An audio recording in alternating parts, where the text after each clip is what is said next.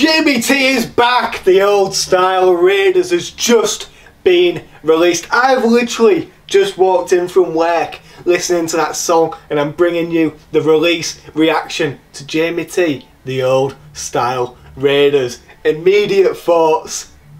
Wow. What a song. It's been 6 years for, if we include the B-side release, 6 years since an official Jamie T release, and I have to say it was well worth the wait.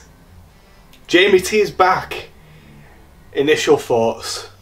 The Old Style Raiders. So from his teasers and his promo, I was excited, you know, the little snippets that we've heard, I thought, you know, it sounds like he's gone back to his roots.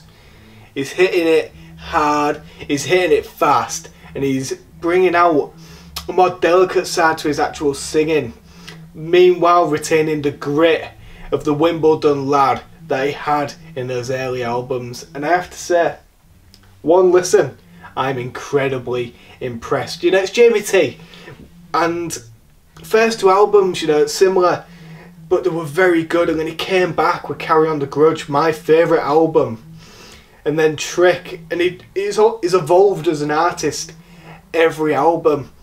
And just from that single, just from the 3 minutes, 3 to 4 minutes, whatever it may have been, unbelievable. I'm so excited that Jamie T is back. He'll be touring, he'll be on tour. I'll get to see him again. Wow. Yeah, I need to go get changed.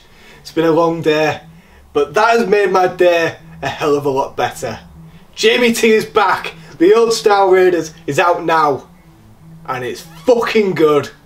Actually, no, 10 out of 10. Jamie T returns with a 10 out of 10. How do you like that for the instant release reaction?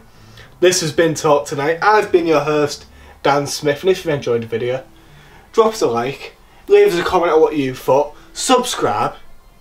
I might have said that twice.